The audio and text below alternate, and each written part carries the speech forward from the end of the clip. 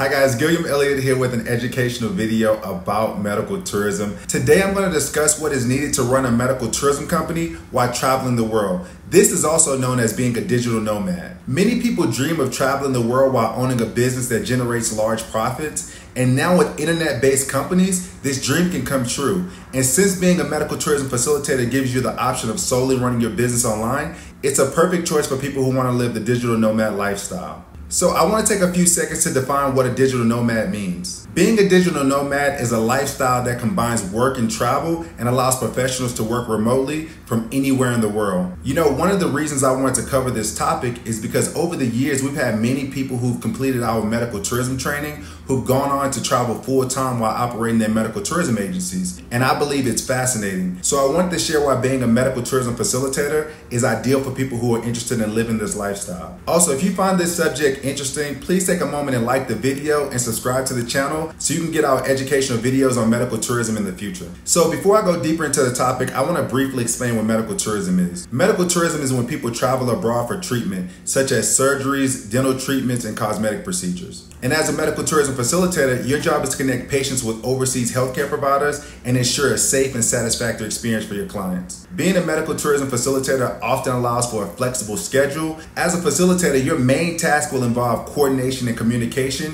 which can be done from any location with a good internet connection. This makes it ideal for the nomadic lifestyle. Okay, so I'm going to take a moment to address some basic tools and resources you're going to need to manage your business while you're traveling. Okay, for starters, you're going to need a highly converting website, a marketing plan, reliable communication apps, a patient waiver agreement to protect your company and yourself, and a contract between the overseas healthcare provider and your company, along with other risk management tools. These are some of the fundamental resources you'll need access to ensure you're providing top-notch services no matter where you're located. And I think it's important that I make it clear that success in this field requires more than just an internet connection and a laptop. You're going to need a variety of skills such as organization skills, excellent communication, and a knack for problem solving. And other skills like being able to adapt to cultural sensitivities are also really crucial. So if you're considering running a medical tourism company while traveling the world, start by earning the necessary training and accreditation. I'm going to leave a link below to the Certified Medical Travel Agent certification, which is the only course in the industry specifically made for medical tourism startups and will show you step by step how to start your business from scratch.